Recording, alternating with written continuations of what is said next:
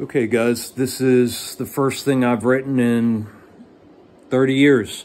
So, here it goes. Useful idiots. Working in government positions, behind the scenes, oiling the gears that grind the blood and bones of the zombie cattle masses.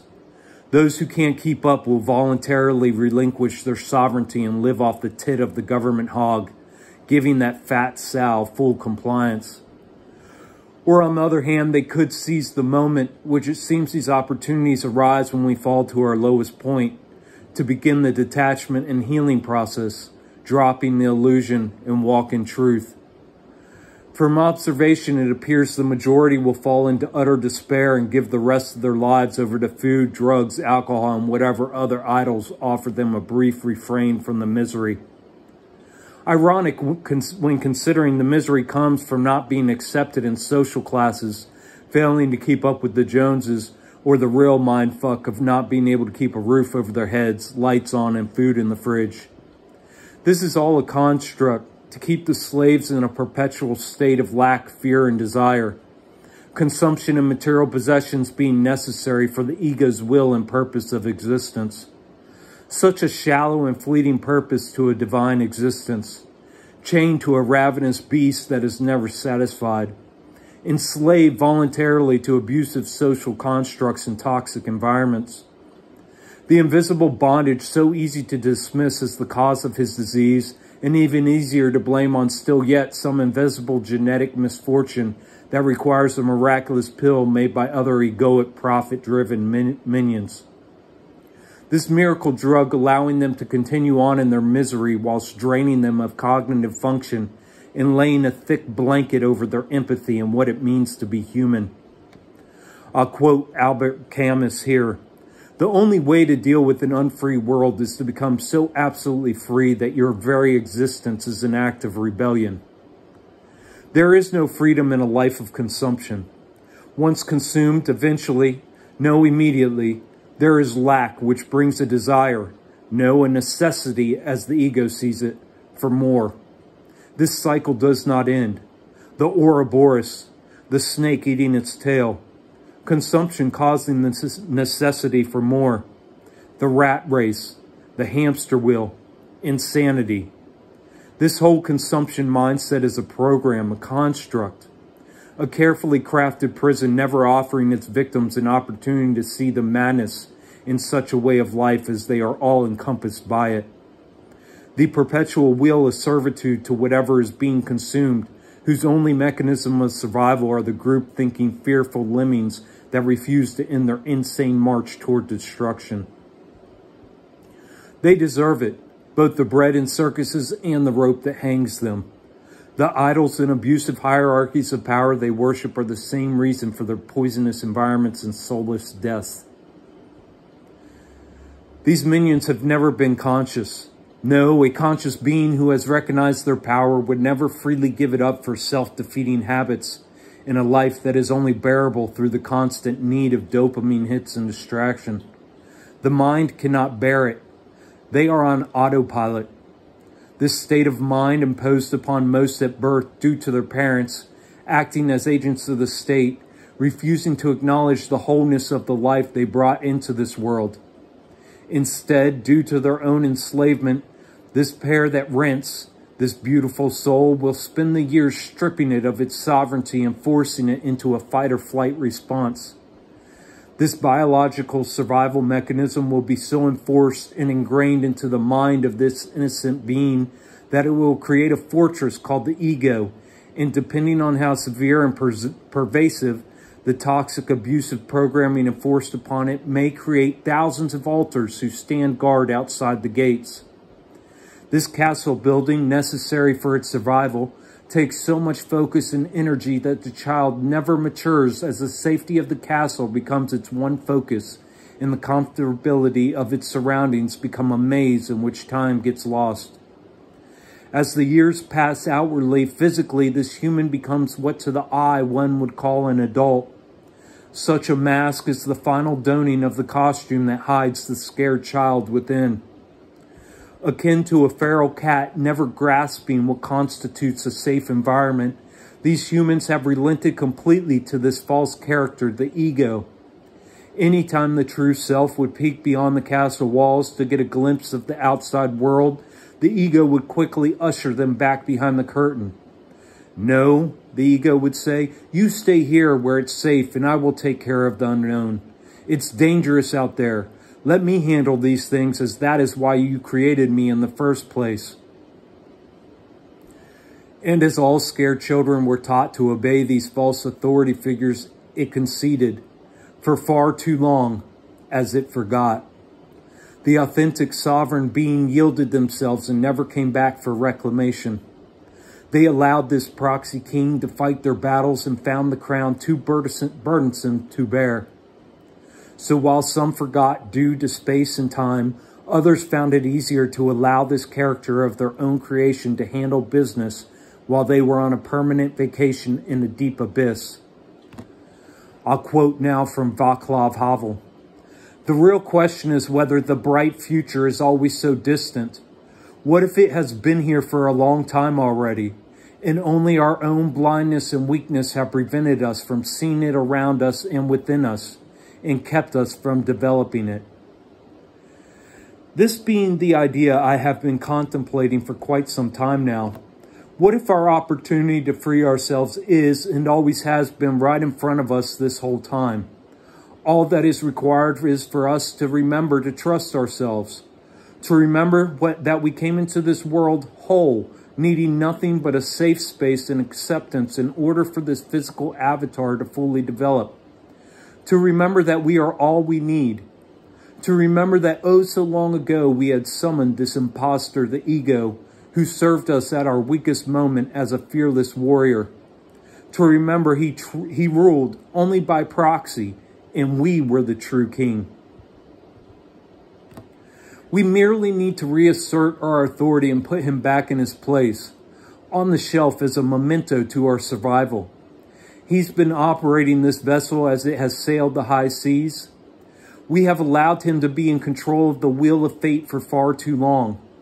He has become addicted to the road of life, traveling it as he sees fit, grinding the gears recklessly as his only concern was each moment, and the only moment he thrived in were the wheels screeching dead man's curves, as that is what made him feel most alive. Never pulling over for a tune-up or to check the oil. Instead, pedal to the floor with no intention of slowing down unless the vehicle required a quick refuel, and then right back behind the wheel again, window down, the rush of wind keeping his wild eyes open. We need to have him pull over and open the trunk where we safely placed our authentic self so long ago, in order to climb out and reassume our rightful position. But the ego, like any power-obsessed tyrant, does not acquiesce. No, he has become so addicted to the driver's seat and being in control of what direction this avatar takes. Removing him will be an arduous task. Most will find this process so daunting their attempts at freeing themselves from the trunk will end as quickly as they began. Finding the comfort and safety of this tight, dark space to be all too familiar, they will reserve themselves to their position.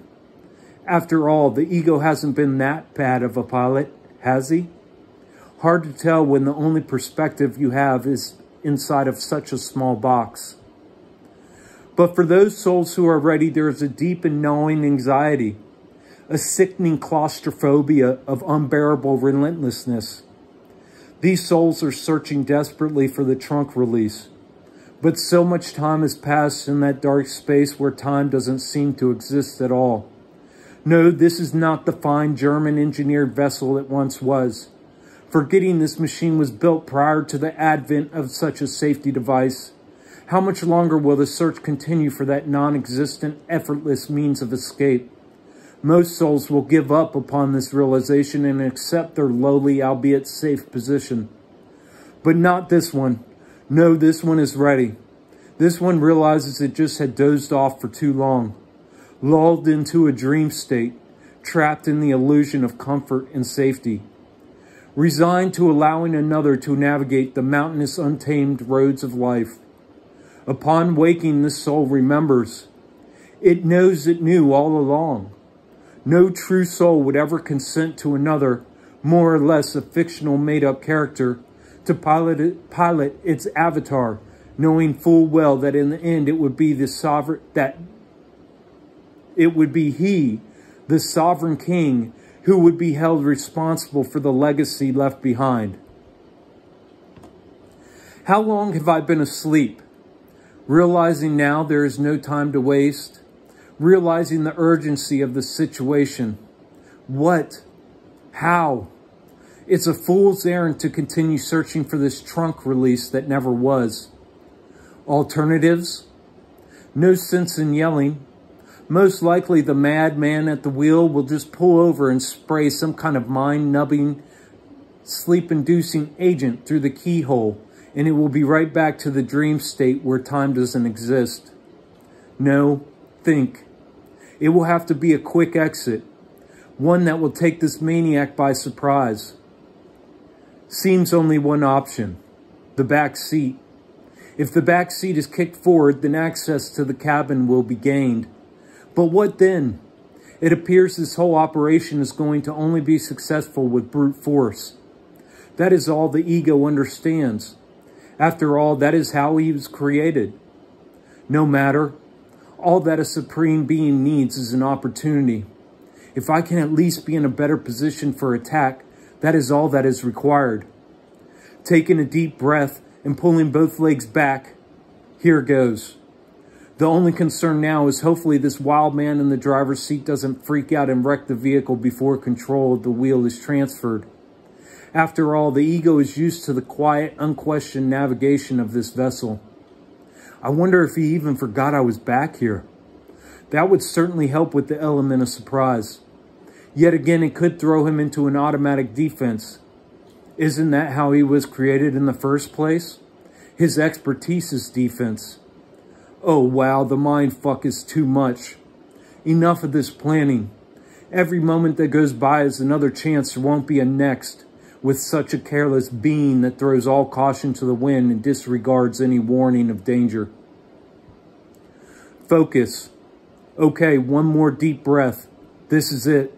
Remember, you are the rightful king, and this charlatan was merely a temporary proxy defense against a cruel world in which you were brought, at the time physically incapable of your own defense. Summoning all the strength that had never been realized up to this point. 1, 2, 3, and with everything flowing through the veins of supremacy, boom, the back seat went flying forward. Shit, immediately blinded. Didn't take that into consideration, forgetting that the blinding rays of the sun took some time to get used to, especially after such an extended period without its permeating light. Even with eyes closed, the rays seemed to burn through the protective eyelids and light what lies beneath with an inextinguishable fire. On the other hand, while losing all sense of sight, the rush of fresh air is revitalizing, and one who has been enclosed in such a dark space for so long cannot disregard the natural warmth the sun gave. A renewed feeling of intense vigor coursed through this supreme being. Obviously startled, the heretofore unchallenged captain let out a, "What the?" That was all there was room for in such a small space of both time and place. Before another utterance could slip out from the deceptive lips of this creature at the helm, his reign was over. Blindly grasping one hand on the wheel and the other around the throat of this impostor. Crushing the windpipe of this demon with a grip that was uncompromising. The life slipped away from him as fast as it had been given. And just that quickly it was over. He exited as quickly as he had reported for duty countless time ago. As the vehicle slowed, the soul's eyes adjusted. By the time movement stopped, sight was fully restored. Opening the door and tossing the lifeless form onto the side of the road, the soul reclaimed the driver's seat it had conceded, a position that felt familiar, stretching out and taking the deepest inhale ever. With it coming the innate realization of the responsibility that had been abdicated so long ago. First things first, thought the now fully realized soul. Maintenance.